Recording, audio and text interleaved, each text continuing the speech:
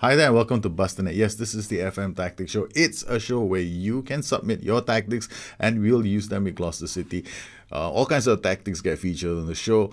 We've got great tactics. We need some guys send in tactics that are replications and they want some advice. Other people send in tactics because they might have an issue with the tactic, and we have, of course, it's a two-way street. I get to have some fun with some unpredictability, and you guys get a chance to see how I play your tactic in a different way. So if you want to send in your tactics, please use the please use SendSpace Dropbox. Just upload the link there, and share the link in the description below, or just find me. Like this Armistice found me on the forums, so if you can find me, just tell me you want me to have a look at the tactic and I'll do my best to get it featured on our show. A quick update of how we handled last season. Now we're already a few matches into this season. Last season, well, I got kicked out of the Champions League by Napoli. And we only managed to lift the League Cup, but we finished the season strongly. We lifted a title in the League Cup. This season, I decided, well, we have an issue with the team in terms of depth. We don't have a lot of depth. 28 years old, 29, so they're getting old. And if you look at my attributes of my players, like let's look at Olmedo. He's a starter last season. These are his attributes. They're pretty average. Some of them are okay. But if you're looking at like for my defenders, where is Webster? We have Webster. He is 33 years old. He was a starter the whole season. But look at his positioning for a central defender. Only 13. This is the best defender I had. This season we are really depending on players like Jackman, who's I brought him in last season to strengthen our defense. And our strikers, well, Zé Gomez hasn't been exactly flying off doing very well. He scores a lot of goals, probably because of the way I set up my tactics. And fullbacks, we got Sergio Zuniga. This is an average fullback, not a fantastic, but he actually plays really well as an inverted wingback.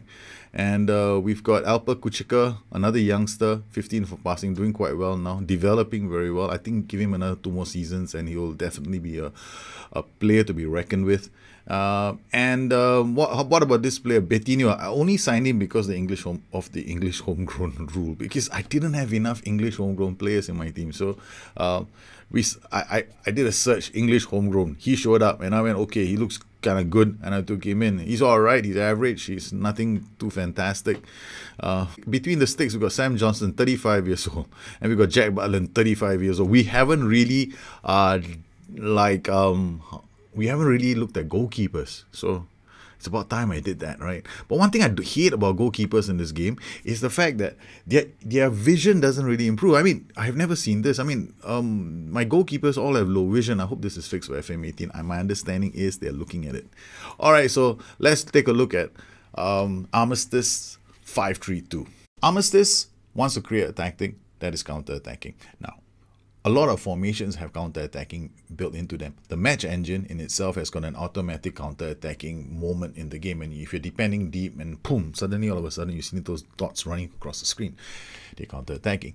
But does it mean that counter-attacking has to be created in your tactic? No, you create elements that encourage it to happen. That's the first thing. Secondly, you need to understand that every formation can have counter-attacking built into them. Third, you can do it on any mentality or shape, but how it plays out will be different. Look at Liverpool. Attacking mentality, they have counter-attacking built into them. You've got defensive sides who sit deep and they just launch balls forward. So how do you set up a counter-attacking system then? Is there one way? No, counter-attacking itself is something that happens in a game, right? It's the way you want to transition from defense. You want to transition from defense quickly into attack. So how do you do this? Now, how you do this really depends on the roles and duties, because you got to think of 3 things. You got to think of, first, you got to think about how you're going to create space. Then secondly, you need to ask yourself who's going to attack that space. And finally, you got to look at players who can find others in that space. So you got 3 things to consider here. So if you're looking at this tactic, the first thing I want to ask myself is, okay, are there players attacking space? Now, honestly, no. You got a DF on holding position. You've got another DLF here holding position. So both of them are holding position. Now, the final thing is, are there players in your tactic looking actively for players in space? Now, in this tactic, I have to assume that everything's going to happen automatically. So we go on, close down more, tackle harder, get further forward, move into channels. Then we got this guy who's been told to hold forward. So this Zuniga is going to attack channels. Then we've got Agostinho, who's an attacking playmaker who dribbles more and more risky passes. Okay, this guy is not finding players in space. He himself is attacking space. He himself is carrying the ball. So he's not actively sitting back and going, okay, is there a player I'm going to find a pass to? No, he's not. He's like, he's a bit more, he's going to bring the ball up. So you need a player here who can really handle the ball. So what other options you have? You got a wing back on defense who crosses from deep.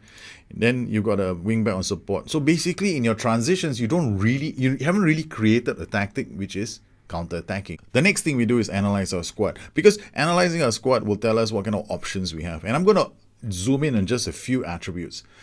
Here, I'm looking at positioning. I want to know whether my central defenders are whether they are mentally aware and whether they'll be ready to deal with crosses. This will influence on whether or not I can use lower mentality. So here I've got positioning 15 for my central defenders. 14, pretty average. Kevin Jackman is definitely going to have to start. Abel Collado I'm retraining him as a central midfielder, but I have options here. Borthwick Jackson is still 15, that's not too bad. In terms of concentration, well, the youngster Ronald, he's only 11, which is a bit of a pity. Then the ones at the back, we got Jackman 16, Collado 17, that's not too bad. Borthwick and Adam Webster, who are both 33 years old, that's okay, they're quite old. Then what about jumping reach? Can they handle headers in the box?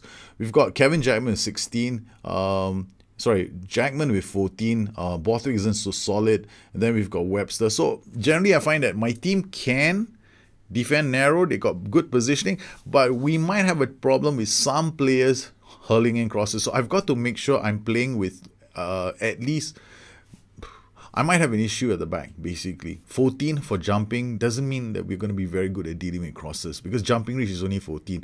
Really strong players, most of them like 15 in the league. I got a target man who's got jumping reach of 18, so if he can climb over any one of my defenders and get a header in. So that's going to be a major concern for us. And in terms of acceleration, we've got the boys at the back, basically average acceleration, maybe one or two stand out, but the older boys are 14, 12, and then we've got Jackman 15 and 16. So see, this is how I analyze my team. It gives me options. So I know that now if I play on the lower mentalities, if I go all the way down to defensive or contain, I'm going to have issues, because if I play against a team that's got AMLs and AMRs, and because once I play on a low mentality, they're going to get a lot of chances to cross, because we're going to be tucked in as we defend. So as they come defend, they're attacking us, they'll be able to hurl crosses into the box. So can my players handle those crosses? Well, not really. So this is a bit against other teams maybe, but not against every team. That's not too good. Now let's take a look at my my midfielders. Now for the midfielders, for the defensive midfielders, I still want them to have some strong mentals, right? So I'm also looking at positioning. Who are the central defenders? So here in terms of positioning, 13, 12, whenever we're in a defensive transition, they might not be able to do that job really well. Anticipation, we have also generally low anticipation. So it looks like Kuchika has to be playing. Collado, Kuchika have to play their games. Then Zuniga. So this is from a defensive point of view, I've got these three players that can play games. Okay, now we look at our midfielders. Same thing now with my midfielders. I'm looking for players who can attack space and create space. So now I'm looking for players who can dribble the ball, players who can support the transitions. If I'm looking at my attacking players, then I notice my off the ball. Most of my off the ball for my midfielders is only about 12 and 13. So the only real player who does that is Schwatek, the striker. Then I got Germano with 15, and then I got Cesar Lopez with 15. So the player who is going to be, when I want my, now I have to combine my central midfielders. I need to find midfielders who are both aware positionally, so that when we're defending, those guys know where to step in, how to defend, move into the right places when we are in a defensive transition. Then I need from that same group, I'm going to have to find players who can also handle the attacking transition. So the attacking transition will be off the ball. So I need to find players who can add to our attacks, who can move into the right attacking positions when we are in an attacking transition. So here, when I look at my players, then they're not a lot of players again. I have only got a few. Yes, very sad. We don't see, this is my team. We're not that fantastic. Okay, we've done all that. Now we look at our attackers. Now we're playing with a 5-3-2, right? So I need to launch attacks. I need to get players away. Now I know that I might have to play with a DM in my system because my 3 central defenders, remember, positioning, they're okay, but in certain areas they're quite weak. They may not be able to handle, so we may want to put a screen in front of them. Now in terms of my strikers, what do I have in terms of the attacking sense? Now here I'm going to be looking at things like off the ball. I also want to look at acceleration. So the first thing I'm going to do is, can they attack space? Elia People is not available. Acceleration is 16, first touch is 13. That's good. Betinho, 17. Acceleration, first touch is 14. That's not too bad. Zé Gomez is also not bad. Swatek, he's very good at holding up the ball. Okay, done. So what am I going to do for this tactic? Well, your tactic plays out like this. Now, my concern is I don't have anybody sitting deep and hurling passes because I want to counter attack. I'm not camping here. So here, I've got no screen in front of my defenders. I got nobody here hurling passes into space. I've only got this player dribbling, and that's about it. So, we have to do something different. So I'm going to change this tactic around and include some attacking elements to the tactic. So here we have a tactic. It's pretty simple. I'm only using 2 shots, pass into space with crosses. I've got players who are in deeper positions looking to release players with passes. We're probably asking to take more risk with his passes too. And then we have 2 guys attacking. We got 2 guys working together to attack space. We got deep line forward. We got a poacher who's going to try and move into channels. Now poacher is really simple. He's very high in mentality, and he's going to have an attacking duty. I could also use a player like an advanced forward. He'll be even further away. He'll dribble more, get further forward and move into channels. But here, I'm an old-fashioned kind of guy. I like poachers. Okay, then we've got Germano, Collado, Dominguez, the wing backs. Well, he's told to close down more. I'm gonna leave that there. Dribble less, more direct passes, more risky passes. Close down more direct passes. Cross aim for the far post. Sorry, he's looking for this chap here. He's also been told to close down more. I think I'm going to remove this close down more instruction. Okay, then we got Collado, and I'm going to remove this guy's close down more instruction. So we're going to keep things really simple and minimize the number of PIs I have. Because even sometimes I get a bit concerned about the number of PIs I use. Just before the game, we're going to just make sure that we have all our players have a good positioning. Okay, submit the team. Now, you can counter-attacking really depends on the roles and duties that you have on the pitch and whether they can take advantage of the situations that develop that allow you to take advantage and create counters. So it really depends on the roles and duties you have and the players themselves, whether your players can do something like that. Now I'm going to start the game on counter structured, and then I'm going to change shape and I'm going to change mentality to show the slight differences. Here Gabriel Jesus gets away with the ball. You can see the players coming back. His Hajek clears the ball. He's playing on a counter mentality. The first priority is a low risk. He's not gonna try to do something with the ball. If an opportunity presents itself, maybe. If it's low risk. Poveda out to Mercetic, sells the wingback. Dominguez comes back to win the ball, clears the ball, and that was not to launch a counter again. Ivekovic with the ball. Ola strikes. Now I'm going to do something different. I'm going to tell my players to do tighter marking. I'm going to push my defensive line slightly higher. I'm going to compress the amount of space that they have. Swatek to Collado. Out to Hajek. Hajek looks at Zé Gomez. Collado now wins the ball. Collado to Germano. Germano up for Zé Gomez. Hits it down. Swatek. Oh, the combination was nice, but it didn't really work out. Okay, I'm gonna give my wingbacks a bit more freedom actually, but we have this wingback actually aiming for Zé Gomez. I'm hoping that he can find the spaces. Silva with the goal kick gets it to Ivekovic. Now to Lewis. Collado clears that. Swatek to Germano. The boys aim to start something. Gets it to Collado. Collado to Zuniga. Zuniga finds Zé Gomez. Zé Gomez turns. He's gonna take. I was thinking of taking a shot. Dominguez putting pressure. Cecinion to Ola. They win the ball back. Dominguez now with the ball. Plays it out to Germano. Germano to Swatek. Swatek out to Dominguez. Can we do something with this? Zoe Gomez inside the box. Strikes it first time. What a save from the keeper. Germano with the free kick. Goes into the box. Jackman plays it to Collado. Colado to the Reeves, the central defender, plays it back to Jack. We've got two youngsters playing in this game, the Reeves and Dominguez. Swatek heads it down for Zé Gomez. Zé Gomez gets the goal. Yes, we finally gotten our goal. So what have we done up top? Swatek is a deep line forward and support. Yeah, so if they clear the ball, we can counter them, and we can actually this is Hajek plays the ball up to Swatek. Swatek hits it down for Zé Gomez. Oh, that's class. That's what I wanted to see, because Swatek has got jumping of 18 or 17. He's very good in the box. Poveda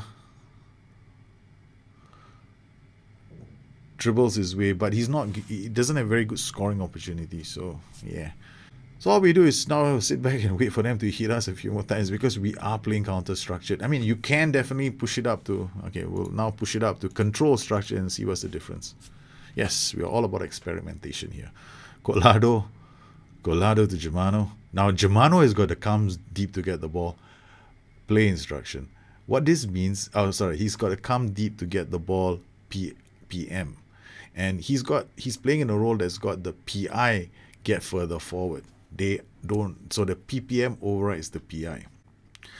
Dragowski, the goal kick. Oh, that's too bad. Gets out to Warburton. Borthwick Jackson clears that danger. Germano now is going to try and launch a counter. Zé Gomez with the ball. He gets away and loses. But Zuniga, but can we counter press now? Germano to Swatek. Swatek out wide to Dominguez. Dominguez tries to get inside the box. Can't do it, but we still get the ball back. Colado wins that brilliantly to Dominguez. Dominguez crosses it with Swatek, lays it on for Germano, but somehow or another the man decides it's better to miss. Oh, it's gone out. It's not a very good goal kick. So not too bad. All right. Well, we saw some elements of the counter attacking come into play.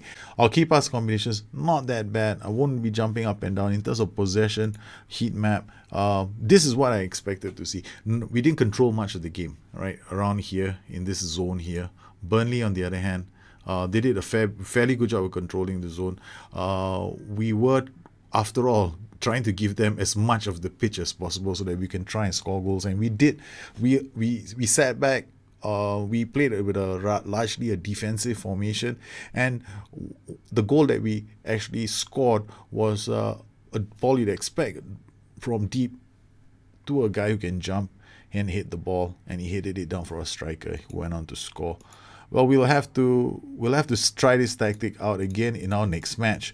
Well, I hope you enjoyed this edition of the FM Tactics Show. Now, we are going to do this again for Armistice. We're going to play the next game using the same system, and we're going to try and see whether we can continue with the elements of our counter-attacking style. Well, if you have any questions, you know where to find me. You can always look me on Twitter at Bustthenet or addicted2fm.com, my website. Once again, I'd like to thank all my patrons for their continued support of the show. You make these kind of shows possible for the rest of the community. You guys take care. Have a good one. I'll see you again soon. Bye-bye.